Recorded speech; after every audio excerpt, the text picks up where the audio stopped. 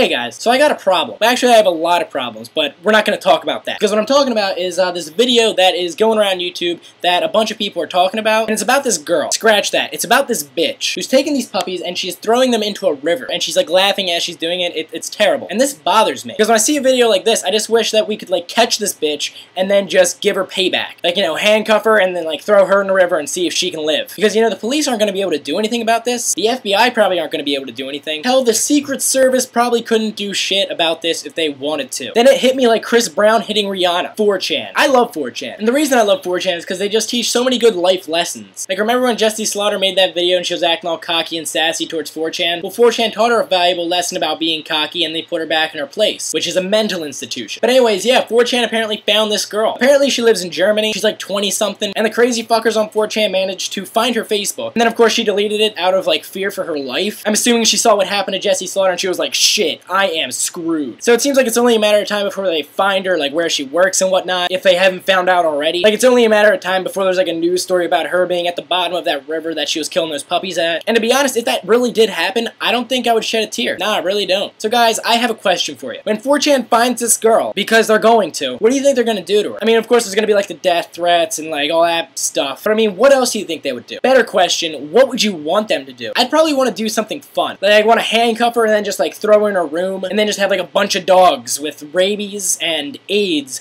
all just attack her at the same time. Better yet, we have to have it happen at, like, the Super Bowl. That'd be the most awesome halftime show ever. But yeah, I would put the video in the description, but it's fucked up, so I'm not going to. So yeah, guys, answer that question in the comments below. And guys, if you like this video, give it a thumbs up, because I figure if I get a lot of thumbs up, then you guys, like, support me just doing quick little random news stories or whatever I feel like talking about, then I'll start doing them more often. So guys, that's really all I've got to say on it. So thanks for watching, and peace.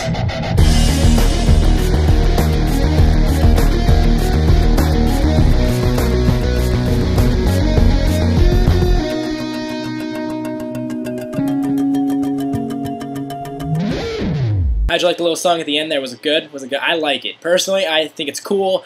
I don't know. But yeah, I'm gonna go. Oh, you should click one of those little annotations that brings it to like the next or last video. I'm just saying. Okay, I'm gone. Bye.